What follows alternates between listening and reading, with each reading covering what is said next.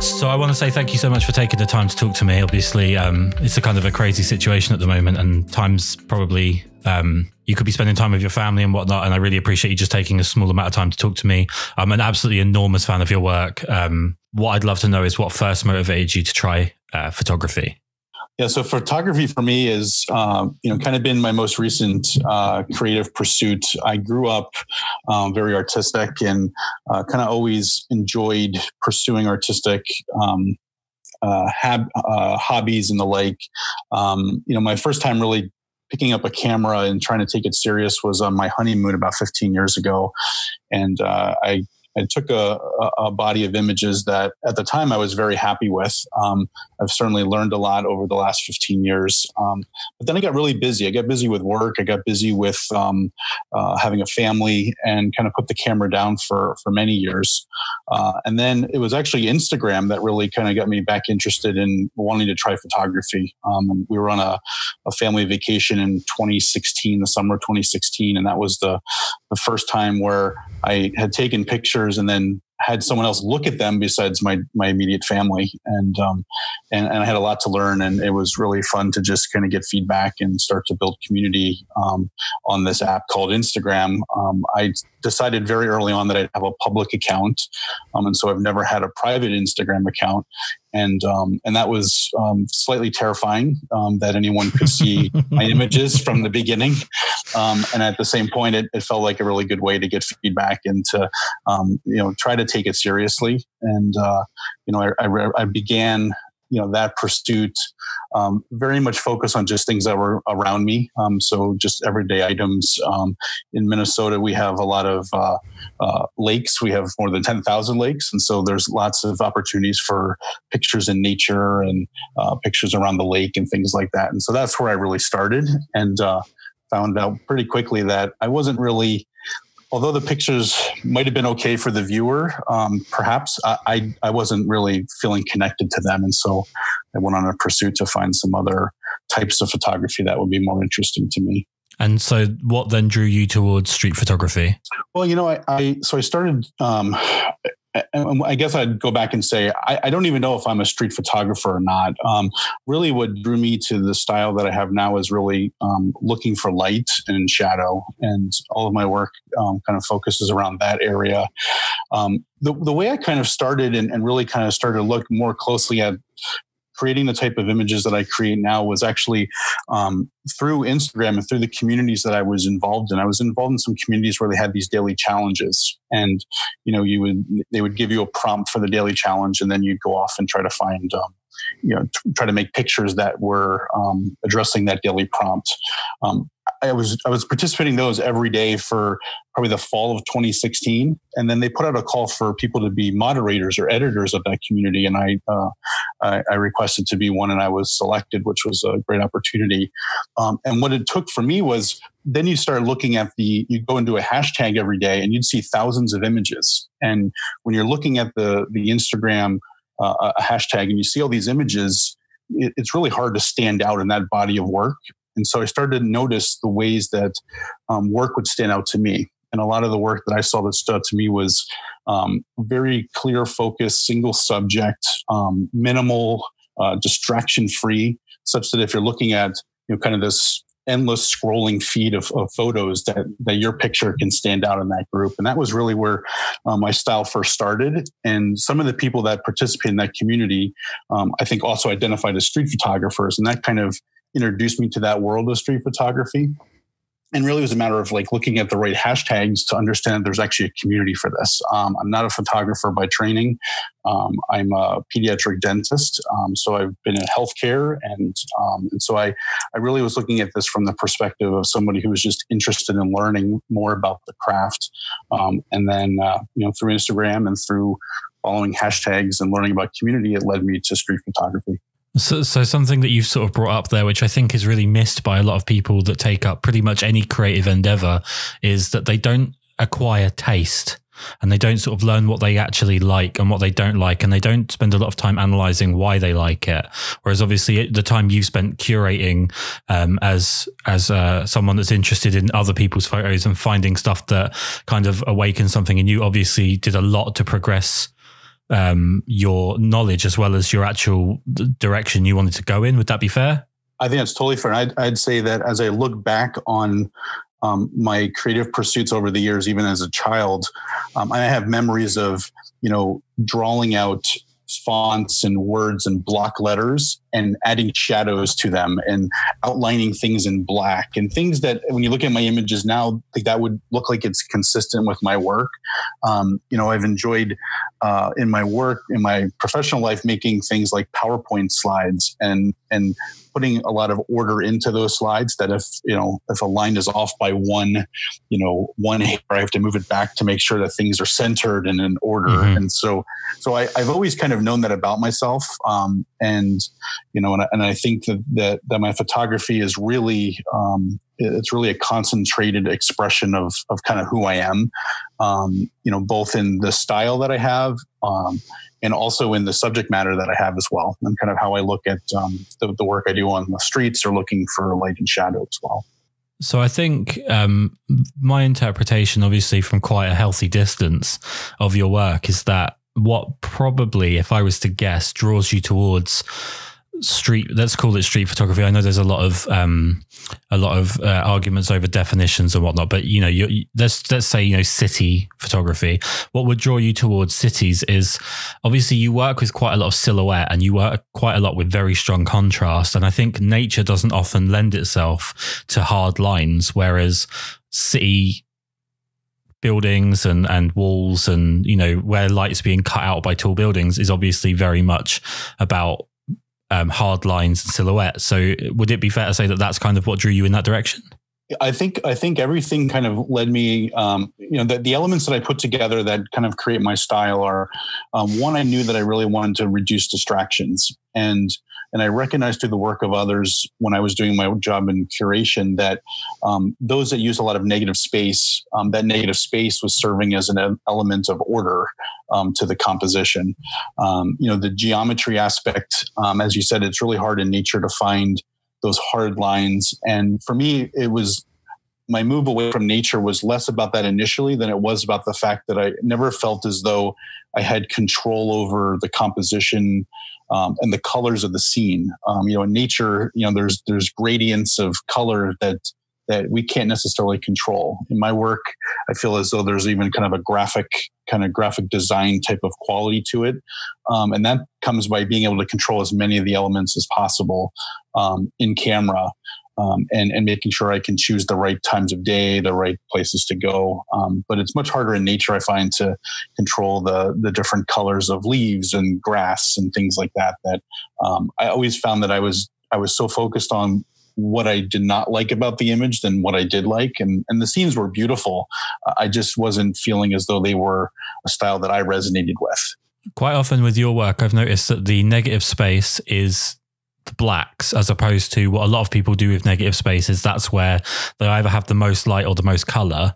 Is that a conscious choice that you want to have, a significant portion of black take up negative spaces, or is that just something that's kind of subconsciously coming out?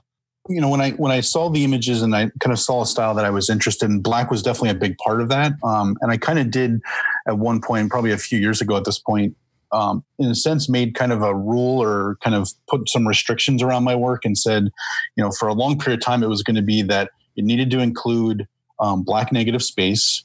It needed to include a human subject. And that was a much harder challenge for me to actually take pictures that included people, because for most of the time I was using a camera before that, I would wait for the people to leave the scene before I would take a photo. And so that was a big kind of change for me, just based on my personality as well. And then it was, just kind of really wanted to control the idea of removing distractions. And black negative space is very good at hiding the details that you don't really see as being part of the scene or wanting them to be part of the scene. In other words, there's plenty of things that exist in the real world in my scenes that are not part of the photo because they're in shadow. And that shadow is then, obviously enhanced further in post-processing to make sure that it's completely black. So there's a lot of control there. In a sense of a timeline, how long was it between you kind of starting to see the seeds of where you wanted to end up. You started to get the inspiration for the sort of abstract work that you were doing. How long was it from that point until you started to actually produce work that you felt like was kind of hitting the right markers? Well, I look at my work now that so I started, I think the first photos I took, I think the first day actually, I took a photo that I would consider to be somewhat in the genre of street photography was in April of 2017.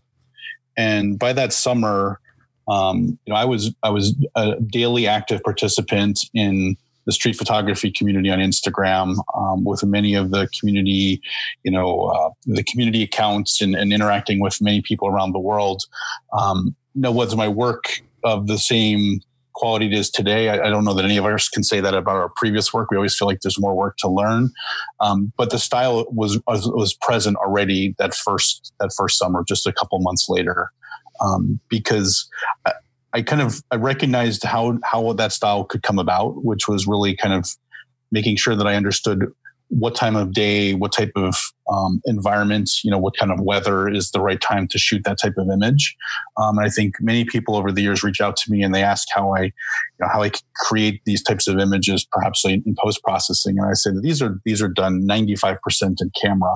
And then just to try to explain like how that happens, when, what times of day, what type of sunlight. And, I'm in a place where we have amazingly harsh sun when we have sunny days. So it's a great gift that I know a lot of other places in the world might not have. And, so it's, so that's been definitely something that's on my side. We get a lot of days without clouds as well, which has been really great. So those are things that I definitely take advantage of in my work. Being English, I wouldn't know what a day without a cloud is like, but it sounds wonderful. Does it become easier? Obviously, one of the things that really fascinates me with your work is how you see the compositions, especially with the more abstract stuff, how you actually see the composition develop. Does it get easier as time goes on for you to kind of see in abstract, if that makes sense? Yeah, the kind of stepwise approach I took to kind of learning this, I think at this point, I see light pretty much subconsciously. So if I'm in a space, if I'm in a room or I'm walking down a corridor in a building and there's light coming through a window kind of off, to my right or to my left, I subconsciously see the light at this point and stop and say, okay, I should look at this. And so I think that there was a lot of, I've definitely spent a lot of time both, with a camera and kind of taking photos, but then also looking at other people's photos through Instagram and other places that I definitely feel like I've put a lot of time and effort into that. But really where it started with me was I didn't start with a camera. I started with my smartphone. And, for me, and I think I learned this watching some YouTube videos. I think maybe, I'm not sure if this was something that Rinzi Ruiz had talked about, and he's a street photographer who does a lot of high contrast black and white. And I think he talked about, just dialing in your smartphone, on the black and white setting or even the noir setting. And so when you do that, you really are only seeing light. And then by adjusting the exposure compensation, you're really just looking for highlights in a scene. And, unlike or very much like a street photographer who takes photos at night and they're just using those artificial light sources as the way to kind of guide them through the city. I do the same with light. I really don't look for these types of scenes to develop. I just follow the light around the city. And at this point, I know my city well enough that I know what times of day, what times of the year I'm going to find certain patches of light that makes my job of looking for light a lot easier, versus the beginning where I would kind of wander aimlessly looking for these patches of light that would then become part of the composition. So it does become easier in the sense, but I think it's some of it's you start to see light everywhere and you start to kind of digest what you see more than just kind of going, oh, there's light. I now look and I see beyond just the fact that there's light to kind of what the light is highlighting, kind of what's in the scene around it, what would happen. And my eyes now, I think at this point, even see the darkness around the light, which makes things a lot easier as well. But as I said, the other part is really just kind of knowing your environment. I've been in other cities over the last couple of years, and those first couple of days, it is kind of a change to kind of once if you don't know the city to be able to do the exact same type of process that I do. But in my city, I know it very well at this point and feel very comfortable that the images do present themselves much easier. The challenge has been, how do I continue to make new a new composition out of the same elements. And some of that's the light is different at certain times of the day, certain times of the year. Some of that's just I've grown and I've tried new perspectives on things, different focal lengths, that kind of stuff as well. It's funny, you just rifled through about 3 of my bullet points here. One thing I did want to know is about you revisiting locations, and something I think photography has a real problem with at the moment is people learn that something is popular because we have this metric of working out if something's popular by just looking at how many people double click on it. And once they learn that they've got a sort of set subject or a set idea of what's going to get the most likes, they just continue to hit the same nail over and over again. I was actually going to ask you about if you're kind of revisiting the same places, is it a real discipline to kind of stop yourself from just going for what you know will work? Well, I think, I think I've also gone through stages there of, there's definitely types of images in the places where I will hashtag my photos to an Instagram where I know that they will do generally pretty well, just because the algorithm will help them do well and they'll show the image to more people. For me, it's really about looking at those and saying, okay, what did I do last time? How can I make it one more layer of complexity this time? A perfect example would be, if I see a patch of light on a building, 2 years ago, I would have stood directly across the street from that patch of light and caught a very kind of flat image where there wouldn't have been a lot of three-dimensionality to it because I wasn't seeing that way yet. Now I will stand at more of an angle. I'll find a different vantage point of potentially that same patch of light, which will create a totally different scene. Obviously, the subjects within the scene are important as well, although I don't think that my images necessarily are focused on that subject being the most important part of the scene. I think they're just one compositional element. For me, the perspective of getting low, or if I can go up to a second floor of a building versus being on the ground level, that changes the perspective dramatically. And my city is very interesting in the sense that if you walk around the city, especially in the winter, and let's say there was no people, like what we're seeing right now. If there's no people in my city, it's pretty much it's a straight canvas of concrete. We have very little trees or shrubbery or anything that would draw your eye. We do not have a lot of ground level shops or stores. There's not a lot of artificial lights because in Minnesota it's very, very cold. And so we have these skyways that are one floor above or kind of the second floor of buildings, and they connect across the street. Those do a couple of things. One is they cast wonderful shadows when there's hard light. And two, it kind of moves everything off of the city streets. So the clutter that you might see in another city, we don't have in Minneapolis in a lot of the areas that I shoot. And so for me, it's like looking at these new vantage points and finding new ways to kind of, I have probably, at this point, there's probably 40 images that have been, on the internet in various ways. They're all shot within a 1 block radius of themselves. And there are 40 different perspectives of the same city block, just based on time of year, where the sun is, kind of hitting the buildings and the skyways, what shadows are created, and so on. And so, yeah, it's really, the funny thing is I'm in the twin cities in Minneapolis and St. Paul, and I haven't taken any photos in St. Paul yet. So I actually have a whole nother city to explore, and I just haven't gone there yet. So I've been saving that up for maybe this summer will be, if we're allowed to go out on the streets again to take photos, I will maybe make my way over there. But I work closer to Minneapolis, and I live west of Minneapolis, and St. Paul is east of Minneapolis. So it would make for a longer drive home and things like that. So a lot of my photography is also about convenience. I don't get out and shoot every day. And so many people ask me like, how do you always take pictures, in this harsh light? I'm like, well, I only go out on those days because I'm busy with my work and with my family. And so, I don't get out every day. Maybe I'm lucky if I get out once a week. And I try to be pretty productive on the streets in that 2-hour photo walk that I'll do, once a week or so. But, as an example, I don't think I've been out. I think I've been out once in 2020, maybe twice. And so some of this is about the archive. Some of it is about, I've been trying to create a lot of my imagery close to home at this point. It's the same thing of just looking for light and trying to make something interesting out of it. So you said you visited a few other cities and had trouble with the early days photographing, kind of finding your wheelhouse there, I guess. which of those cities has worked the best for you? Well, I've been to Chicago a few times, and Chicago is an amazing city for my type of street photography, or my type of photography in general, because once again, there's just this wonderfully intense sunlight. There's a lot of great architecture in that city. You have lots of potential of going above the city, going a couple floors up in some places as well. And so there's wonderful opportunities there. I've been to New York one time since I've been taking a lot of photos. I was there in a week when the weather was not very sunny, and so that was a little bit more challenging. But I think that those are the two that have been the most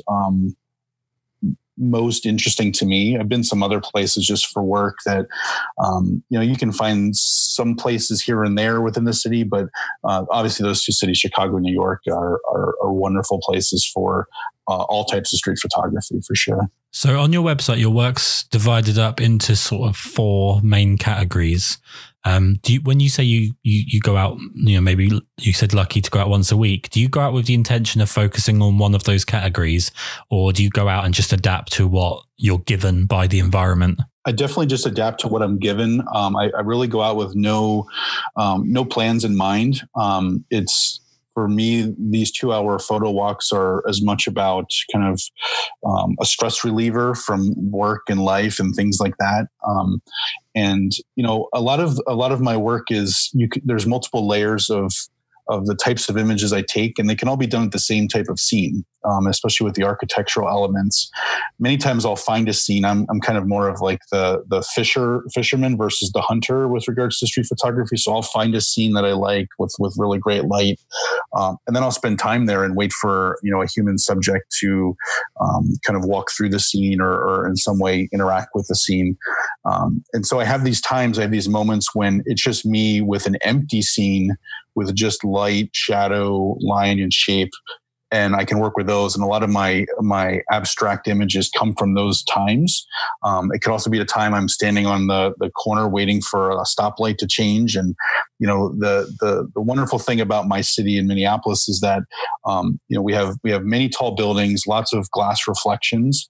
And the light, especially around this time of the year, it tends to really illuminate the tops of the buildings, and it leaves most of the city in shadows. And so a lot of the images that I've been posting in the last 6 to 9 months on Instagram have been those images where, the buildings are lit up and then there's a lot of negative space around them. And that's just from standing, finding a nice place in shadow in the city, using the architecture of these shadowed buildings to then kind of highlight the buildings that are illuminated by the sun. And so a lot of this is just layers. It enables me to just kind of be productive. I try to come home. When I go out, I tend to come home with a fair number of images that I'm happy with. I know that some will say, like, if you come home with too many images, you're not trying hard enough. And for me, I just kind of look at the different types of photography that I do. And then I do see at my time of the day that I shoot, when the sun is so intense, sometimes the color in the images is completely lost because the sun is that intense. And so some of those images become black and white as well. And so between mixing up color and black and white, also looking at scenes that include people versus those that do not, that kind of gives me a lot of variability in the work. And then a lot of my other abstract images truthfully happen just in my daily life. I tend to walk, to and from my car into my place of work with my cell phone out, and the camera open, because you never know what you're going to find along the way. And so a lot of these are just things that I've seen where there's beautiful light walking in on a path into work, and then I'll take a photo there or see a building that's lit up or whatever it might be. So I do carry my camera now with me all the time too. So I've definitely become much more focused on making sure that I never miss an image.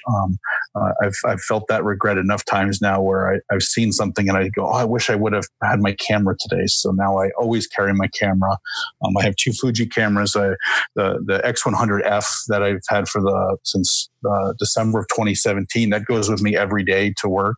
And then I don't tend to bring my XT3 and only on the days when I'm going to go do a photo walk. One of the things I find with abstract work is that sometimes people viewing it can have a trouble finding an emotional connection to it. Do you find when you go out and you're perhaps in a bad mood, you've had like a bad week at work or whatever's caused you to be in a bad mood, that would affect the way that you shoot abstract work compared to when you're in a good mood? Is there an emotional influence on what you're producing? That's a great question. I think I tend to have a very kind of mild-mannered personality. I don't feel like I become I don't think my mood changes very much. I think it's pretty steady.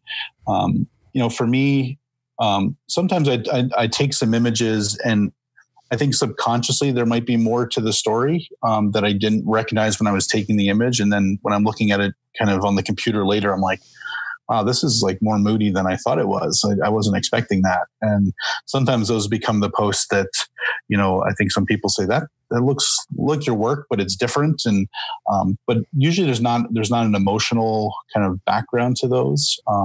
For me, I feel I'm always so happy just to be able to take pictures and finding the light. I've literally been walking around my house the last couple of weeks when the sun is out, and I'm just taking pictures of anything I can just to stay active with using my camera. So I don't know that my mood really changes that dramatically, although.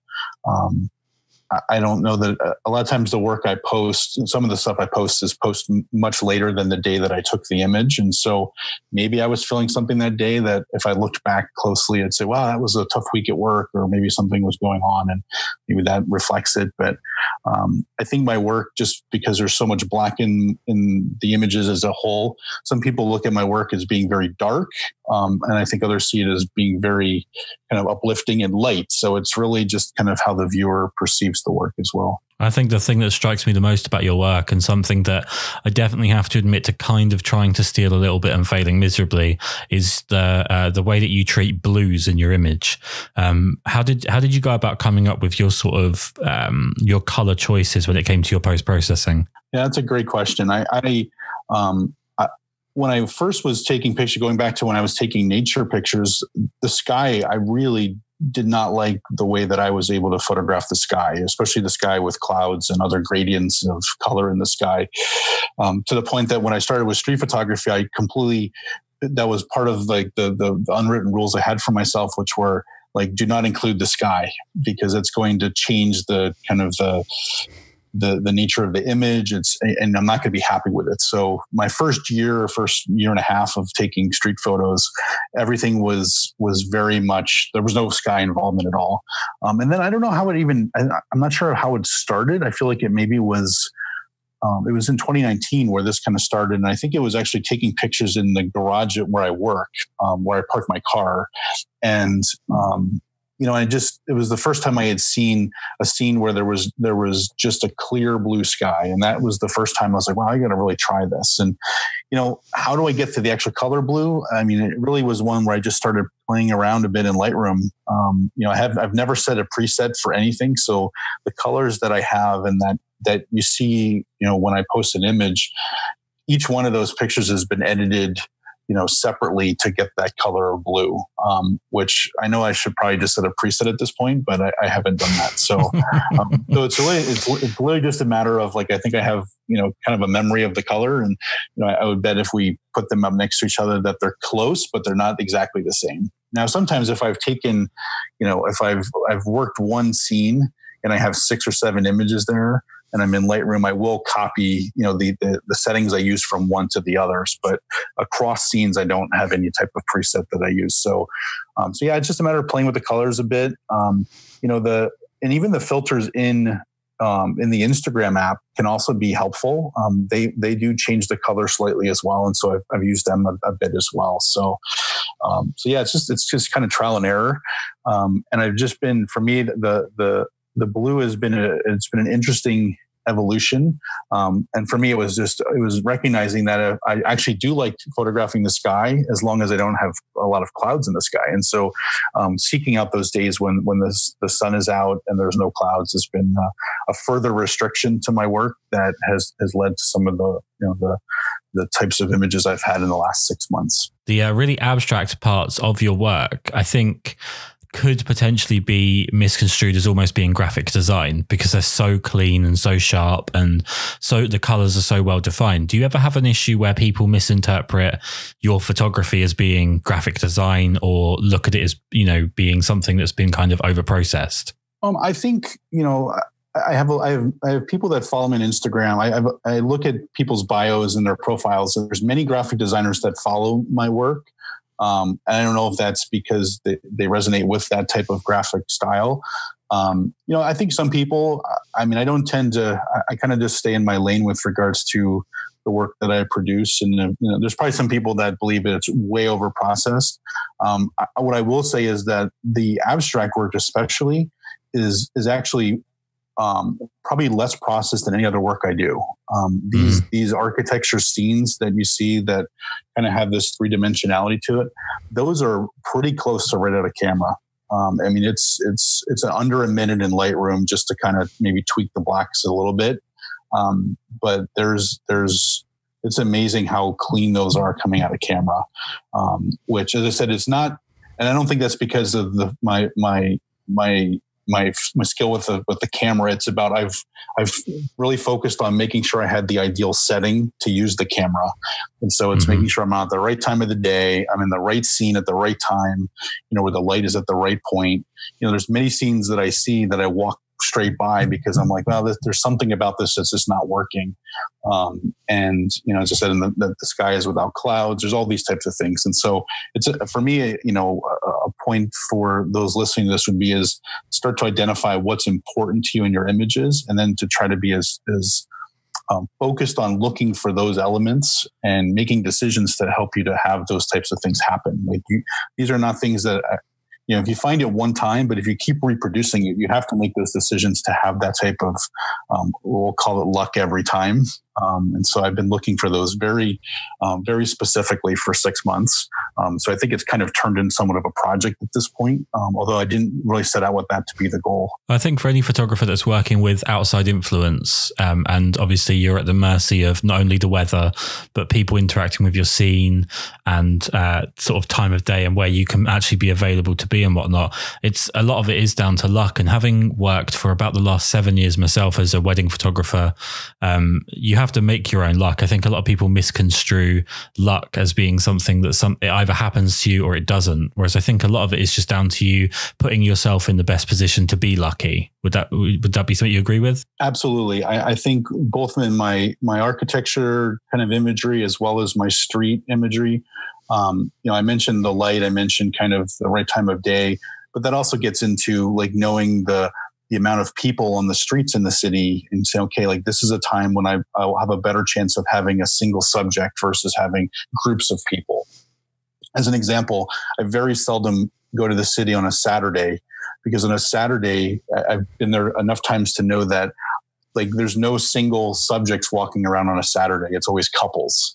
And not that there's anything wrong with photographing couples in my scenes, but it's not always clean because they're walking next to each other.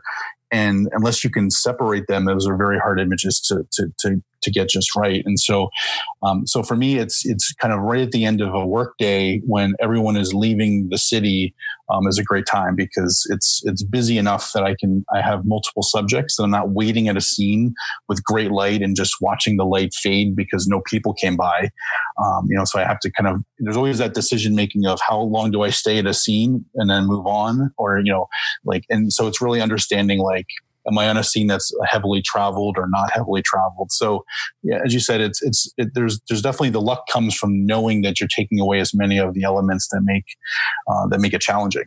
So I've definitely zeroed in on times of day, what's the right days of the week, what's the right environment, you know, and for me, I have very few choices when it comes to the time of the year because I have about at least a quarter of the year where it's too cold to even be outside in our city to be able to take photos. And so at least 3-4 months of the year, it's much too cold to be outside for more than 15 minutes at a time. So to circle back on your sort of metering and the way that you're sort of setting up the exposures for your shots, something I would say looking at your work is that it's very much about making sure your highlights are where the information is and letting your shadows really broaden and almost crush them completely, so that's how you establish those hard lines. I've taught photography at various workshops for a few years now, and something that I find to be sometimes a little bit funny is people's worship of histograms, and how the histogram basically can tell you whether or not an image is correct. I'm sure your images must be a histogram lover's worst nightmare. Absolutely. And I can tell you, I think I've looked at the histogram maybe once or twice in 3 years. I don't, and I think that was one of my challenges when I first started photography was I, read the books and you'd read all these things that you're supposed to do. And I'd be using a camera where you couldn't see the changes you were making live like you can with a mirrorless camera. And so, the switch that I made to Fuji, and it could be other cameras. It doesn't have to be that it's a Fuji camera, but that idea of being able to see what the settings do visually versus just kind of understanding them technically, was really helpful to me. And yes, I'm sure everything on my image is pushed, way to the left and, very dark. And, but for me, it's just all the visuals. And for a long time, I shot just aperture priority, where I would obviously set I'd be at f8 to f10, somewhere around there, because the scenes are very bright. I'd have a very fast shutter speed so I could freeze motion, and then just kind of adjust the exposure for the highlights. Now I'm at the point with the X-T3 where I shoot in manual, and it's just a matter of just having a balance of the various settings to get the same effect. And so I tend not to spend a lot of time thinking about it. I just, I know where the dials are. I know how to, as I'm looking through the scenes, I'm not stopping. I'm not, focused on, okay, I need to go into the LCD screen and type in some different variables. I'm just, turning dials and ready to go. And, but I'm sure that many people would look at my histograms and not be very happy with what they see. But for me, I also know what I can recover in post processing, and I think the biggest change that came for me, and when I look at my own work from kind of 2018 to 2019, was having more respect for recovering a bit of the highlights that I think I would underexpose too far at times, and then realizing that I needed to bring them back a bit more. And so when I look at my older work, the dark blacks have been there. I just didn't have a really good white point or a highlight point that I think I've been able to find more of in this last year. So definitely still learning. As I said, I'm not I have no formal training in photography. I'm kind of learning as I go. And, so there's probably plenty of things I still have left to learn. I think I've done a pretty good job of staying in my narrow lane at this point, but I would probably I'd be a terrible mess if you gave me any other conditions. So I'd like to think that, I'm a specialist, not a generalist at this point. Well, I think a histogram is something that a lot of people use to tell you that a bad photo is good. When they've taken an image that's just not emotionally interesting or visually in any way complex, the histogram kind of lets them off the hook. A lot of people just use a camera to find middle gray and that'll do. And they have a that'll do mentality because they're ticking technical boxes. But finding a style is something that's so underrated, and especially finding a consistent style.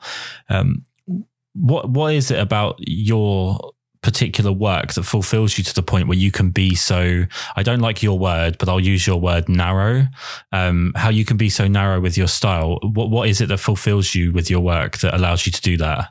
I think the light and shadow aspect of my work is really what draws me to the work. I mean, and if we kind of compare it or contrast that with graphic design, is, these images for the viewer, they look to be, there's a sense of order there. There's a sense of, as you say, kind of this graphic quality. But for me, these are all real life scenes that I've been a part of. I've been in that room. I've been in that space.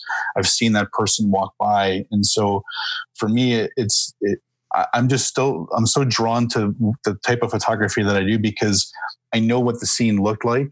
I felt all the sensory aspect of that scene. And then to see the end product and go, wow, that really came together nicely, continues to be really interesting to me. And whether that's something that, I take a photo in my kitchen at home, or if it's on the streets of Minneapolis, it just makes a lot of sense to me. And as I said, I know what it feels like when the images don't connect to me personally, because as I said, when I was doing my nature photography, that's how I felt, was even if the image was something that others would say looked nice, I just didn't feel connected to it. So I think my images connect to me at a much personal level. The street photography as an example, I am a quiet person. I'm an introvert. I'm somebody that if I was on the city streets, I'd be walking alone. I wouldn't be with a group of people. So I see myself in a lot of my images as well. And as I said, it comes back to the viewer recognizing whether the elements of my images, like what they read that to be. For me, it's about order. It's about kind of design. It's about making choices. It's about just feeling as though I have control. And I think those are all things that are important. And so my images continue to have that approach because that's just how I live my life at this point. So you're a tremendously busy person with your work and with your family. How are they about you, your family especially? How are they about you spending your time or spending some of your time with photography? Yeah, I think they're definitely happy. My wife and kids, I think, are happy that I have a creative outlet from my professional work and the like. I have a personality type where I'm kind of like, let's not get involved in something that we can't do 100%, or I'm somebody that has to do it 100%. And so I can become very much focused on photography to the point where I have to be kind of pulled away from it, and rightfully so, for family time and family activities. And so I think they understand me. They know me very well. I think that I definitely have to be very conscious about how much time I spend because I do love photography so much, but I love my family much more. A bit of a two-part question, but how are things, obviously, with the current pandemic? How are they where you are, and how are you staying motivated, and how are you using the time? Well, as I mentioned, for me, with everything that's happening, I'm a healthcare worker for my professional work. And so there's certainly an aspect of that of preparedness, of being ready should I be called on to work. As a dentist, we're kind of in a limited capacity with work right now due to some of the procedures that we do would be very high risk for our healthcare workers to be able to do safely. But I teach, so I work with students who are learning the craft of dentistry that I do. And so I work from home a lot at this point. I'm as an introvert, as a more of a kind of a homebody type of person. I haven't found this part of being home as challenging as maybe some other people.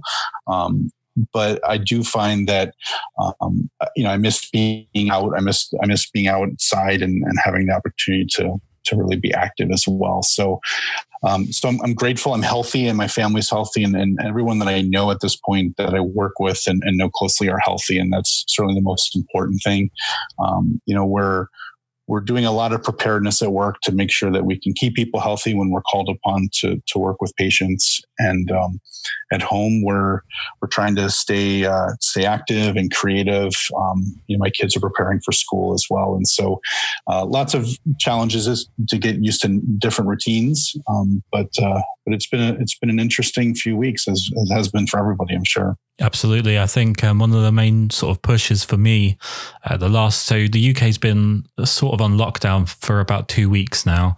And it was one of the big pushes for me to I would probably do about 2 podcasts a month normally. And I've done, I think, 9 in the last 7 days, purely to just generate some, I don't like the word content, but to generate some content for people that are, bored or looking for something especially to take their mind off of the way that the media is constantly trying to scare everybody into a frenzy. It's nice to have a distraction. So that's why I do the podcast. What are you doing to keep yourself distracted in terms of, motivating yourself with your work? Yeah. So with my photography related, I'll call it work, more hobby, but, just trying to, I'm looking back through, my archive as I always tend to do, but really trying to create something every day. And we've been lucky the last week or so, we've had some sunny days. And so, just kind of exploring how I can create imagery at home. Also, before all this started, I was working on pulling together my images into kind of a zine or books and things like that. And so just looking to expand on that as well. I enjoy the process of making those types of kind of end products of my work. Whether I sell them or not is kind of a secondary type of thing. And so just for me, the idea of having those books around the house and saying, wow, look what I created. Because my photography started really through Instagram and really has lived primarily on Instagram, this idea of learning about printing, learning about how to view my work off, in a physical form and not being on a computer or a device screen has been really interesting. And so that's just kind of learning how to better do that. And I like to write and some other things. So I think as this continues to go on, I'll probably start to do a bit more writing about my photography as well. You're an absolutely wonderful person, a fantastic photographer, incredibly humble, and you have a beautiful accent. One thing I want to make sure we do is we get as many people as possible to see your work. So could you please give us your various links of where people can find your amazing work? Yeah, so on social media, I'm at Jeffrey, Jeffrey, Karp, and on all the social media channels that I'm aware of, at least. And then my website is also www.jeffreymkarp.com. It's been absolutely incredible to talk to you. I'm so honored to have had your time for this long. Thank you so much for answering some of my stupid questions. And I really hope you are staying safe and motivated through all of this horrible sort of nonsense that we're going through. It's been a great pleasure, Kris. I had a great time. I really appreciate you. I appreciate the work you're doing. I've been listening to your podcast and I really enjoy the interviews. So I'm humbled and honored to be one of your guests. And I wish you the best as well. Stay healthy and well, and look forward to connecting with you on Instagram and other places as well.